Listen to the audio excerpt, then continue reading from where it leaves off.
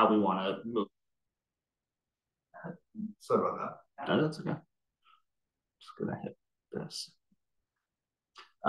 Yeah, some interesting new findings and how we're gonna kind of continue to push this project forward as we get to the end of this year. So this work is funded by Norwegian Research Council, and the title is kind of all about the interaction between pathogens and climate change and fish movement. This is a seaworm branch trout in a river in Western Norway where I've been working for a few years. So it's not all my own work. Dave Volstead is a research professor at Norse, so we've been working together on this for many years. Jan Davidson is a professor at NTNU in Norway, and Sindre Elde is postdoc with myself and Knut and Jan. Christy Miller is a research scientist at Department of Fisheries and Oceans in Nanaimo, in BC, and they have a large program focused on the Strategic Salmon Health Initiative, where they're screening for pathogens and gene expression and trying to understand the individual underlying factors governing migration of Pacific salmon. We brought her into this project to help with her expertise in genomics on the Atlantic salmon and the brown trout. Cecilia and Lotta are PhD students with Norse, and they've been working a lot on the tagging and the sampling and a lot of field work and helping out with analyses. So this is part of the project team, a few other additional partners, but it's a large collaborative 4-year project. And myself, I'm new to many people here. As Boris mentioned, I've been working in Norway on this Bergen Telemetry Network initiative. A lot of my work focuses on animal movement. Where are animals moving? Why are they going there? Which individuals? So who is going where? And using these tools, which obviously interfaces quite well with the tracking network, where I'm now located for the last few months, and really excited to be back at DAL and integrated with the community. Going to be bringing on some new projects, looking for undergraduate students in the honors program, hopefully hiring some master's students and PhDs from marine biology in the coming years. So great to be back, and great to be giving a seminar. So disease is really a fascinating ecological interaction. It's something that I think is relatively underdeveloped in a lot of what we're doing, a lot of the questions that we're asking about animals and what's going on with them.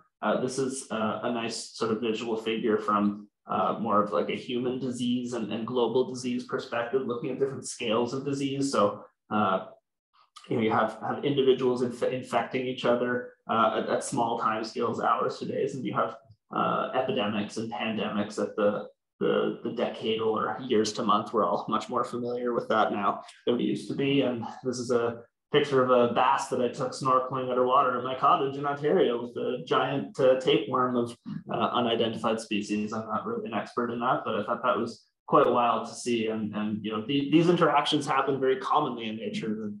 Diseases, parasites, pathogens.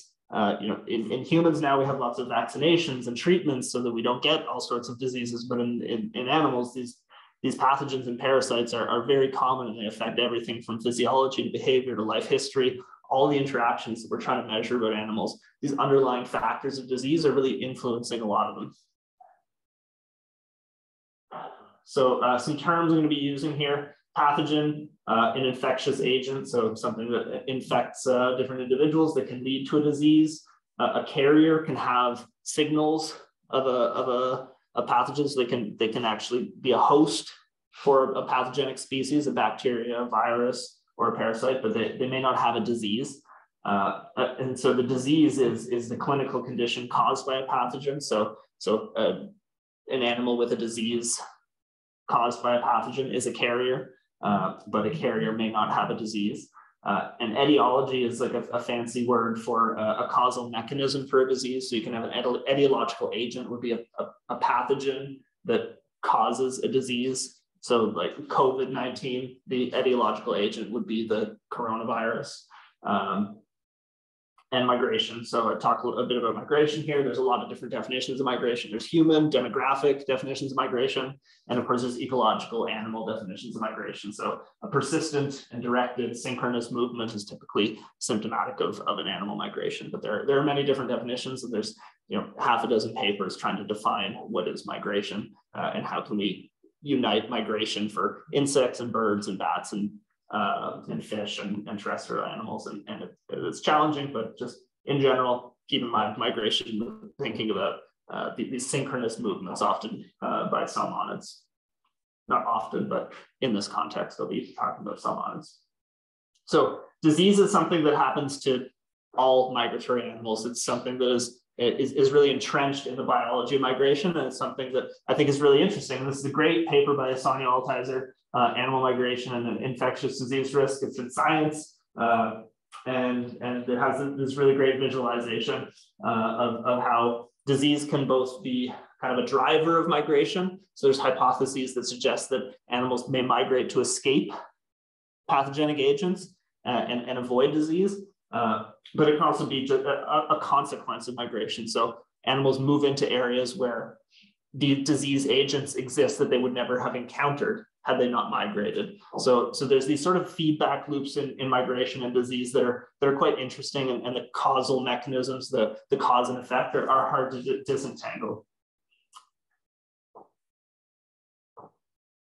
And this is a paper that I was a part of with Jacqueline Chapman, who's a researcher now with BC Hydro. We did our PhDs together at Carleton, and we did some tagging of the Atlantic salmon in Campbellton River in Newfoundland. There's a road here, a river goes around this island, and there's a counting fence that DFO operates, the Department of Fisheries and Oceans. And we caught the fish at the counting fence, and then we sampled it. We brought it back down to here, and then let it migrate back up. And we continued to do that to get the progression of the disease in the individual, which was a really interesting design. You can see over time, you get quite interesting disease dynamics. So some of these pathogens, signs and signals of disease increase fairly steadily through the migration. So as time goes on, they start to get a higher load of this tetracapsuloides. Some of them start to develop this piscichlamydia, and then some of it is quite noisy. It's hard to figure out exactly. And there, of course, there are marine pathogens, there are freshwater pathogens. So the dynamics, and they're also co-infections. So some pathogens promote the occurrence of other pathogens. So these dynamics can be quite difficult to disentangle, and very interesting to use these sort of experimental approaches. This experimental displacement I thought was a really unique design to try to understand the progression of disease in these animals. And there's something called migratory culling, which I think is very interesting, and it's the idea that animals that get diseased during the migration usually are forced to drop out of the migration, usually because they die. And this paper in Journal of Animal Ecology goes through all the different costs that have been studied for migratory animals of getting sick or getting diseases. And you can see they explored the effects on body stores, so fat stores, which is a very important resource for a migrating animal. Effects on movement, so changes in movement patterns as a consequence of disease and in various species. Phenology, so the time of the migration. Survival, you can see survival tends to really just decrease as a result of pathogens. So you can see that there's all these ecological interactions that are caused by disease for migratory species. And so oftentimes we're doing lots of studies on migratory species and either unable or unwilling in some ways to sample the pathogens of the animal that we're following or instrumenting. And I think it's more often unable. I mean, I'd be very interested to always have a comprehensive understanding of the diseases carried by an animal that we're tracking. But for many species, we don't really know. We haven't sequenced all of the species, or for many, the pathogens or the parasites are in the heart or the liver, and you can't non-lethally sample someone's heart and then track them for hundreds of kilometers and understand their migration. So it is challenging, but for some species, especially the salmonids, where the disease profiles are quite well studied, and we have the tools that we need to actually sample them non-lethally, to take the biopsy and then follow them. These kind of approaches, combining the tracking and the disease, are really powerful tools for inference and understanding ecological dynamics. And another amazing paper. So these are mostly not my work. It's really great background though. Nathan Fury, who's an alumnus of Ocean Tracking Networks, now a professor at University of New Hampshire in the US, worked with Scott Hinch out in BC for his PhD. They were able to sample smolts. These are Atlantic salmon smolts because that's what I had photos of in my my own archive, but they were studying sockeye salmon smolts, and they actually removed smolts from the stomachs of predators, sampled those eaten smolts for signals of virus, and then compared the loads of virus in the smolts that had been eaten to the loads of virus in the broader population captured just based on the survey program, and found that maybe not unsurprisingly, but very importantly, that the predated smolts had much higher diversity of pathogenic species, and as well as I think that they looked at one specific virus, which was IHNV, that seemed to be a significant driver of predation by the bull trout. So this is kind of indicating that there are signals of potential compensatory mortality in diseased animals. So you have this additional layer of ecological interactions where predators are selectively removing individuals that have disease from a population, which is extremely important, because a lot of the other research that I do is focused on questions about predation. Predation is a huge topic that I'm interested in, and a lot of my research focuses on predation and conflicts with predation, humans and predators, fishers and predators, and understanding that the predators are selective to some extent, and they're not necessarily randomly taking individuals out of a population, and that they're actually removing individuals that are sick or compromised is a really important ecosystem dynamic that exists in nature, and that I think, or I hypothesize, is really underappreciated in questions of conflict between humans and predators, especially predators that are taking sockeye salmon in this system where Nathan's been working are often suggested to be persecuted. So if we just remove the bull trout, then more of the sockeye salmon smolts will make it to the ocean. We'll have more sockeye salmon. But if in fact they're eating the ones that are diseased, and those sockeye salmon smolts would die of disease anyway, then you don't have the same sort of dynamic as you thought you did. So very interesting. So where I've been working in Norway, this is a view from like a mountaintop. This is a fjord going out here. The river kind of goes out here up into the mountains. And this fjord is full of fish farms, among many others in Norway. Fish farms are very important for producing food, according to some, but they aggregate millions of salmon. So one net pen in Norway will have over 100,000 Atlantic salmon in it, and like the whole wild population of Atlantic salmon in Norway is like less than 500,000 probably. Maybe a million, different models. You can't really know exactly, but one net pen is like a significant percentage of all of the wild salmon in the total country. And I mean, one fjord will have dozens of net pens. It's quite wild. So there's a system in Norway called the traffic light system now, which is based on an expert group that tries to identify the risk to the wild salmon caused by fish farming. One of the major risks caused by fish farming is proliferation of parasites and pathogens. You get a really high host density, it creates a reservoir for disease, and that can spill over to wild salmon. So you can see that this is where sort of running the gauntlet of climate change comes, where you get this pattern from north to south, where the southern areas of Norway are quite heavily leveraged towards fish farming. You get these yellow areas, this red area. This is not an up-to-date map. I think it's 2 years old, but it's fairly consistent with the current status. But as these waters are warming, going north, fish farming is starting to move into these northern areas. So there's potential changes in the risk landscape for wild salmon and exposure to pathogens that are spilling back, associated with the change in climate and the change in industry pressure.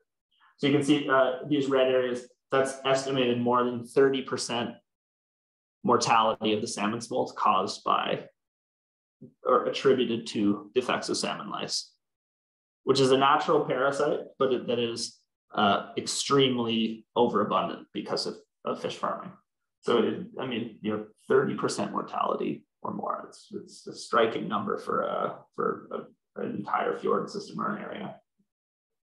So we recently kind of published this paper focused on some work with pit tagging, demonstrating that there does seem to be a strong connection sort of underlying this management system in connecting the parasites to the fish farms. And parasites, of course, external parasites like salmon lice are quite easy to detect. You count them, you see them, they're on the fish, they're there. This is a good example of a pathogen because it's so visual. You can't miss it unless you're not looking for it. But there's so many other pathogens that may have similar impacts on these animals that you simply cannot see or cannot count. And that's sort of the foundations of this research program, is trying to sample the pathogens that you can't see. So a bit more background on salmon lice, because it's an important sort of representative of how pathogens can influence fish. So there's strong evidence that fish farms are the causal agent for salmon lice in fjords in Norway. This is, of course, debated by a small percentage of people. That's how it is. Present both sides. There's overwhelmingly strong evidence that that's the case, but there's still some debate. There is a correlation specifically between the lice loads in farms, the infestation pressure from farms, and the lice loads in wild salmon. So several papers have shown this. Infestation pressure is sort of a model of the number of eggs produced by the lice and how they're propagated out to the fjord. So more lice reproducing inside the farms, you get more lice on the wild salmon migrating past the farms. That includes the sea trout as well. Salmon lice has an impact on wild salmonids, salmon and sea trout. So there's several studies showing that even low levels of infestation of lice cause physiological impacts and can alter survival, other life history aspects. These same studies are often lacking for other pathogens. This is somewhat to emphasize that we know a lot about one specific parasite, but there's dozens of different pathogens, viruses, bacteria that we don't often have the same level of knowledge about. We know that we have the same dynamics, that they're often proliferating within farms and spreading to the wild salmon from farms. There's a chemical called emamectin benzoate, which was developed for agriculture to get rid of pest species, insects, and that has been used to treat salmon against lice because they have the same sort of, it affects the development of chitin, which is important to the development and reproduction of lice. So in order to estimate the impact of lice on wild salmon, you treat a group with emamectin benzoate and you have an untreated group. You tag 5,000 of each, you release them all, and the number that you get back as adults, the proportion of each group should indicate the relative impact of lice. And so when they're treated with emamectin benzoate, they have higher propensity to return. So they're treated against the lice, they don't get as much lice, they have a higher survival, indicating a direct causal relationship between vulnerability to lice infestation and marine survival. And we also showed in a paper a couple of years ago that if you're treated with emamectin benzoate, you have a lower survival inherently. So the actual treatment already reduces your survival, but you still have a better survival than if you were untreated and actually exposed to lice. So even the models that use these randomized control treatments are underestimating the impact of sea lice because you're having a higher mortality in the treated group inherently. And overall, models from Norway indicate that lice infestations are meaningfully affecting the salmon populations. So that's a lot of background just to say that, you know, in contemporary times, we have stressors that are impacting wild salmonids in these fjords, and we don't have a really good handle on exactly the mechanisms that are occurring. And we also, this is very important, we have a behavioral response of sea trout, which unlike Atlantic salmon, they don't go all the way out far out to Greenland and the Faroe Islands and Svalbard for feeding. The sea trout, they stay close to the fjords, so overlapping a lot with the fish farms, and they actually return early to the rivers because the physiological impacts of lice is that they sort of chew through the mucus layer of the fish. It exposes the fish to seawater and causes an osmotic imbalance. So you may have studied physiology of freshwater and marine fish, as I did when I was an undergrad at Dalhousie taking physiology of marine animals. And you know, the osmotic balance is very important to fish, and the mucus layer is important for maintaining that osmotic balance. So basically, when the lice chews through the mucus, they become dehydrated because they get a lot of salt coming in and they have to go back to fresh water to drink, essentially, and restore osmotic balance. So infested fish are returning to freshwater very quickly, so they're not able to feed and grow in the fjords as much. And Dylan Shea, who's a postdoc at Norse right now, he did a PhD out west with Christie and with Martin Kosick at University of Toronto, and showed that with eDNA, there's evidence of pathogen dispersal. So lots of different bacteria and viruses and parasites that are spreading from the fish farms out into the water. So they're modeling the amount of pathogenic eDNA and how it's spreading away from the farms and how potentially infecting fish that are migrating past. So we sort of came up with this project on PACE. So we focused really on sea trout, and we wanted to know how the potential change in the climate and the warming of the waters as you go from south to north is, and the projected increase in the amount of fish farming moving north, where it becomes warmer and it's opening up opportunities for new farms in the north, is potentially affecting the salmonids in these northern areas.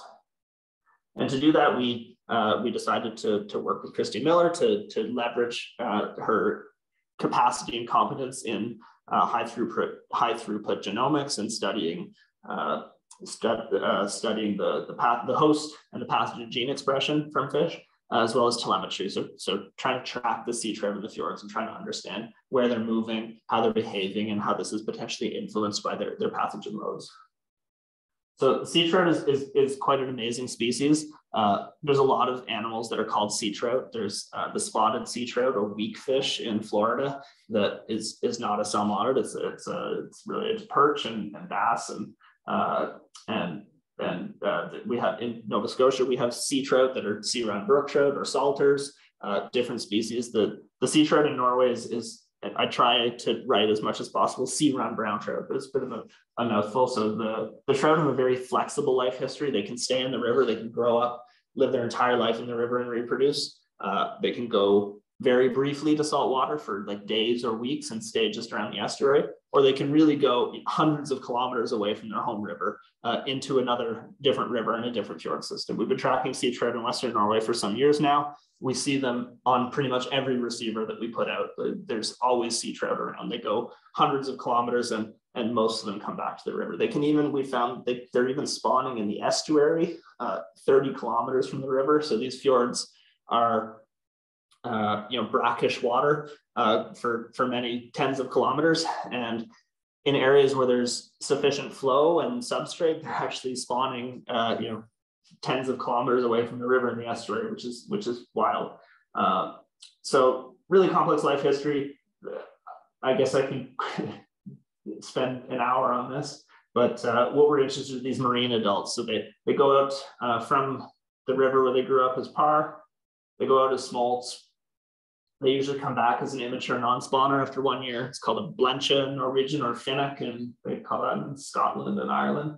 And then they go back out again, and they usually get quite big and they start to reproduce. And they go back into the rivers and spawn. So we're usually catching them in this study in the marine environment or in freshwater, putting a tag and following them, moving in between the freshwater and the marine environment. And sea trout in Norway is a really interesting population structure. About 10,000 years ago, there was an ice age, and most of Norway was iced over.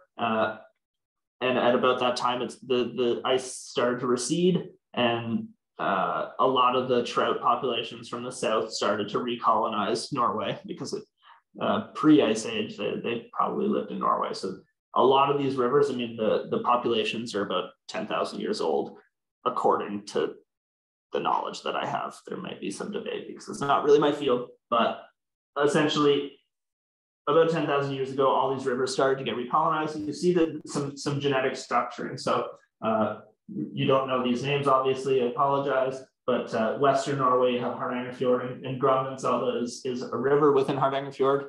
And you see it's sort of a genetic cluster in the west. You see a genetic cluster in central Norway, the Møre og Romsdal, all means and. You see the sort of the Trøndelag, this is the Trondheimsfjord, it's a very large system, you have a genetic cluster there. And then most of the north is fairly homogeneous, so Troms and Finnmark. Tromsø is somewhere up here, and Finnmark is this province up here. So you have a really interesting genetic structuring of this population. And Sten Carlsen at the Norwegian Institute for Nature Research is the geneticist for much of Norway for the salmon, and so he's put this together. I'm gonna check the time because I have no idea how well I'm doing on time. You're good. Yeah. And this is kind of important because the fact that we have this structuring in genetics indicates that there's probably adaptation to the specific areas. And one important adaptation that has been seen in other species is changes in disease resistance through the major histocompatibility complex. So as you move northwards for Atlantic salmon, Melanie Dion indicated that you have lower allelic richness and lower pathogen resistance. And this is presumably an adaptation that occurs because at high latitudes for these species, the diversity of pathogens and the replication rate for pathogens is slower. So as you move northwards, you don't need to invest as heavily into pathogen resistance because the pathogens that you're vulnerable to reproduce slower because it's cold. And they may not even exist there because it's too cold. And that suggests that for sea trout, we predict that in the northern areas, there's probably inherently lower allelic richness and lower investment in major histocompatibility complexes that help stave off disease for the species. Now, that's just a hypothesis. So that's part of the project that we're trying to test. Let's take this again. So again, back to this figure. As we project increased biomass of fish farming moving northwards, we project increased pathogenic loads for these species in the north that, based on theory, we project to have lower capacity to handle disease. And so, again, I thought I would have, not again, but I was supposed to have some results from this by now, but I don't. So what we have been doing is sampling sea trout from throughout Norway to gather the information that we need about the allelic richness and the major histocompatibility complexes and the pathogen richness. So we have samples from far south of Norway. This is where Oslo is, capital is. Norway's great for these studies because of this long coastline that goes north to south, but Oslo doesn't really count because it goes up again here and it's more facing towards different ocean basins. So we started in Flekkefjord. We took samples kind of all the way up the coast. This is Harrios, and this is around Bergen. This is where I've lived for the last several years. Up the coast, we have samples all the way up into the Arctic. So I mean, Russia is like right here, and Finland and Sweden. So this is 71 degrees north, very high latitudes, very long winters, very cold, and very interested to see the pathogen richness that we are able to detect in these populations, as well as the allelic richness in the major histocompatibility complexes. And at some point in the near future, I hope we'll have some results on this, and I'll be sure to share those. But how do pathogens affect migration? So we had three additional questions about the impact of the pathogens on the actual movements and migrations of the sea trout. As I described earlier, they're born in the rivers, they move out to the sea to feed, exposed to totally different pathogenic species, come back into fresh water, either to overwinter or to spawn, both, and exposed to another suite of pathogenic species, parasites, viruses that are specifically freshwater. I love this picture. This is a river in northern Norway called Bayerelva, and this is a tributary. It's coming in with really clear water, and you get glacial water coming out of the seam here. It's beautiful. And then there's another river we were working in, trying to look at the migration farther south in Norway near Bergen. This is where I've been living. It's amazing. It's a beautiful spot. It's the fjord, and the summer you go out there, it's like light 24 hours a day. It's yeah, beautiful. And so how do we actually sample for disease for fish that we want to survive? I mean, the alternative is you can cut them open, take their heart, put them in a vial, and send it to the lab to look at the pathogen DNA. But increasingly, we want to actually be able to pair the knowledge of the disease, the host, and the pathogen gene expression with some movement data of the animal. So for many species, you can actually take gill samples. It sounds crazy. I would not want someone to cut a part of my lung, but the anterior gill filaments can be removed with relatively low impact on the animal. So we take a small gill sample and preserve that in a solution and send that to the lab. And the animal is able to survive, thrive very easily with that kind of sample. We put a tag in it and we follow it. So we get a snapshot. We don't get progression throughout its life the way we did with one of the first slides I showed you, where we did the repeated sampling of the individuals, the recapture. We get a snapshot of the individual status. Okay, what pathogens does it have at this point in its life, and how is that affecting it moving forward? So this is a great paper by Jacqueline Chapman, again, former colleague in Steve's lab, they looked at different methods for investigating pathogenic agents. So you can look at eDNA, as Dylan shaded with his PhD. You can look at histology, where you cut the animal open, you take samples from the heart, the liver, the spleen, and look at all the different organs and the pathogens. Or you can do what we're doing here. So host tissue biopsy or swab. And these are criticized, of course, because you don't really truly know the pathogens that are in the heart necessarily. But validations of the tissue biopsies or swabs indicate that you get a pretty good overall idea of the pathogens, and there is pathogen DNA that is circulating in the animal that is detected in the gill tissue, even if it's not a pathogen that specifically affects the gills. And telemetry, my favorite. This is what I do. This is my my reason to be. We track fish in the ocean and the rivers and lakes. It's a great paper from Nigel Hussey, and of course Sarah was involved in science, sort of overviewing all the different methods of tracking fish in the ocean, light-based geolocation, depth tags, getting 3D models, and looking at temperature, thermal behavior. So all these fish, these sea trout that we tagged in the two rivers in Bayerelva in northern Norway, and also in western Norway, the farther south. We took the gill samples, the biopsies, to look at pathogen gene expression and host gene expression, and we tagged them to look at their movements. And we had a few hypotheses about that. So the receiver network, we established these locations with acoustic receivers. So we put a battery in them, attach it to an anchor, and put it on the bottom of the river, on the bottom of the fjord, and the tags that we have send out a signal on 69 kilohertz. And when it's within range of the receiver, it gets detected, and the information from the tag gets logged on the receiver. And so each of these tags has an individual ID, so we know, okay, who was the fish that was seen here. But we also put acceleration sensors, so we know the activity of the fish, and temperature sensors, so we know the temperature that the fish is experiencing. And the tagging process, so here's a nice, beautiful sea trout. Those are my hands, I think. Yep, that's me and Lotta, who's working on her PhD right now. We're tagging the sea trout, so make an incision, put the tag in, suture it closed, take the hose out of its mouth, bring it back to the river, and fish swims away. Works quite well. Get great data from it. And specifically for the PACE project, this is Lisa Stoger. She used to work with us, and Cecilia now doing a PhD with us. Catching fish out of these nets, putting the tags in and taking the gill sample and releasing them out. So we did this with 103 trout from these two rivers over a couple of years. And we also had some archive data that we used as a pilot project to sort of proof of concept to make sure that this would work from Sjastafjord and Tusenfjord, which is two areas in northern Norway.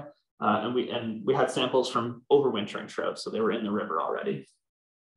And we looked at pathogens, so these are just pathogen codes.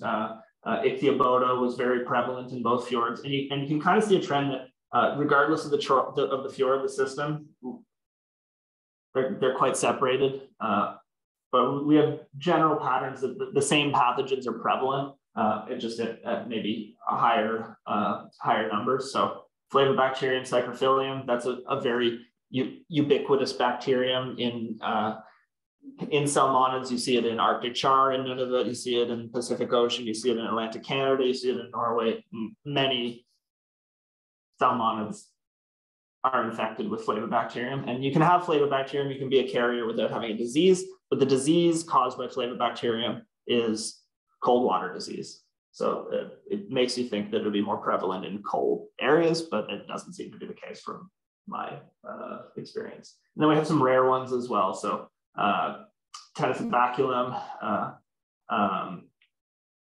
and I don't remember what that one is, but we didn't see very much. But so you see, we have these sort of this suite of common pathogens, sort of the uncommon and the rare pathogens. And just to sort of show an area where we're working, we tag them here in the fjord. They would have to migrate around here. We detect them all the way up. And there's a small stretch of river. We'd track them in several locations. And then a lake, so kind of a unique, a different habitat type, slow moving, deep, cold water on the bottom. And then they can move back up into the river, a little bit warmer in here, and then another big lake and a final shorter stretch of river up here. So we have receivers all the way up, so we can track them going up and going down. We can look at different behavioral attributes of the fish and try to test hypotheses and associate how they're moving with the pathogens that they have on them. This is another fjord system. So this is the Bayerelva, where I showed the picture of the two rivers that we're meeting. Again, a big complex fjord system, still the fjord, the estuary, river starting here, and you start to see different migration patterns. So you have date here, you have longitude. So longitude is just sort of like, are they moving this way? You see this one is hanging out, it's tagged early August. This is 2020. So mid-pandemic in Norway, we're still able to field work. That was quite a miracle. So this trout was hanging out for quite a while in the estuary. You can see the temperature based on the temperature tag. It was quite warm in the estuary. That's quite nice for it. And then all of a sudden it went into the river, migrated up, and started to hang out near where it was probably going to spawn in the river. And when it did that, it's kind of interesting. It got quite cold. So they're modulating their temperature experience based on their habitat use in a way. And this is sort of the outcome that we get when we try to put this all together. So these two fjords for the pilot project that we had, Sjastafjord and Tusenfjord, we use this tool called the non-metric multidimensional scaling, where we put all of the pathogens and all of the host genes into a bin, and we try to pull out two main dimensions, and we actually got three. I'm only showing two right here because a three-dimensional plot is kind of crazy. Even though this is also a little bit difficult to see, and you can see where the pathogens sort of are oriented on here as well. So each of these points is a fish. The color indicates which fjord it came from. And if these two fjords were very different in terms of their pathogen community, I would expect to see really different sort of ranges for these two colored polygons. If they were very different, you'd see yellow up here, blue down here, but in fact, they're quite overlapping, which is exactly what we saw in the figure that I showed.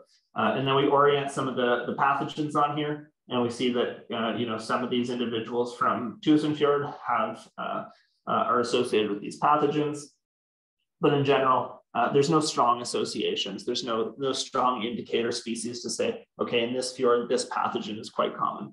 And that was quite interesting. And these are not pathogens, the gray boxes, those are host genes. So there's a suite of host genes that exist in these panels. So we can look at viral disease development related genes that get turned on and off. We can look at thermal stress genes that get turned on and off. I'm not going to dive too much into that right now because I think I'm running out of time, and that's a whole other topic for another day. But in general, the takeaway here is we don't see necessarily strong differentiation in the pathogens between the fjords. And when I tried to put in some of the movement metrics in this particular study, didn't see strong associations either. So time in fresh water was associated with some of these genes, which makes sense. These are smoltification genes, so osmoregulatory genes. So you'd expect them to be up or down regulated based on whether or not they're in fresh or salt water, but not strong associations between fresh water and any pathogens. Those are sort of oriented almost in a different direction. So behavioral fever is something we were kind of interested in. We wanted to test whether or not fish with high loads of pathogens were actually strategically using different areas of the fjords to experience different temperatures. So using temperature as a resource. In mammals, when we're sick, we elevate our temperature to try to fight the pathogen. Fish have no such mechanism, so they actually have to find an area of a river or an area of the ocean where they have the opportunity to elevate their body temperature based on their external environment. And there's evidence that the animals do this, ectothermic animals do this in order to fight pathogens. So the theory was quite strong. There's some lab studies on behavioral fever. I took this just to show sort of a graphical illustration. I couldn't come up with my own illustration of behavioral fever. And there's a really nice paper in ProcB about behavioral fever in fish. So it does exist in theory in fish. Did we see it? Jury's still out. Not strong evidence that the fish with pathogens were sitting at different temperatures. We had the temperature transmitting tags to actually know what temperatures each fish was experiencing.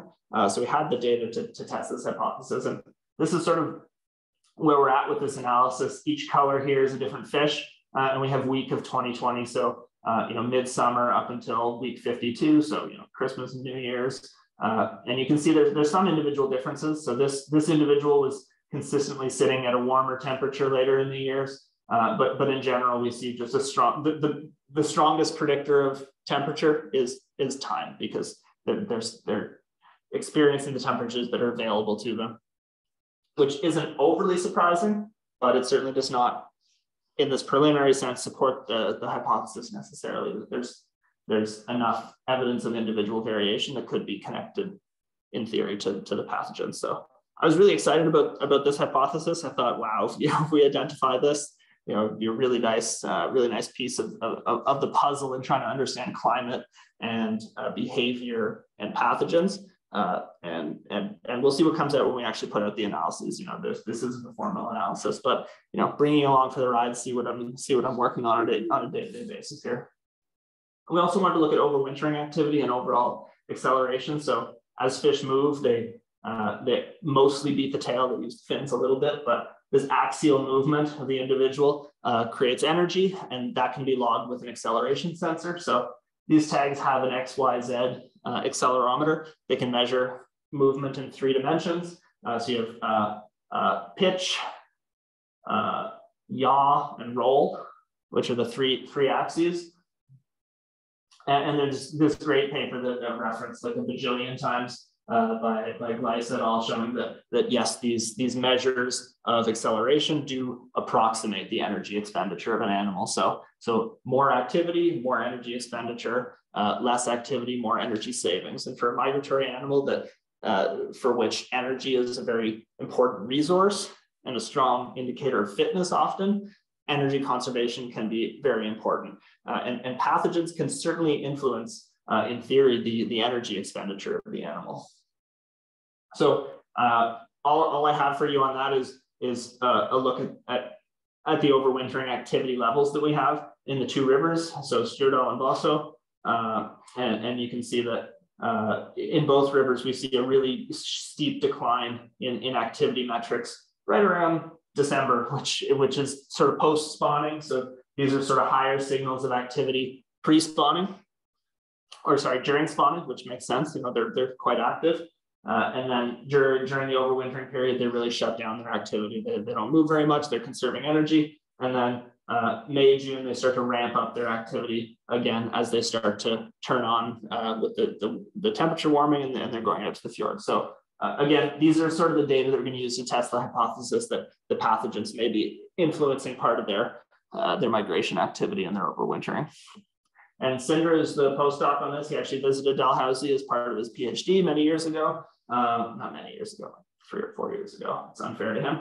So we have a swim tunnel respirometer at NTNU in Trondheim, and he's been catching trout in the fjord and putting a tag in them. And you can see here, there's a receiver in the tank. So he puts the swim tunnel, sets it to different swimming speeds, forcing the fish to swim. And then we can relate the water speed to the amount of activity in the fish. And then there's an oxygen probe in here, and we can measure how much oxygen the fish is using. And we can develop a relationship between the activity derived from the tag and the energy consumption of the fish.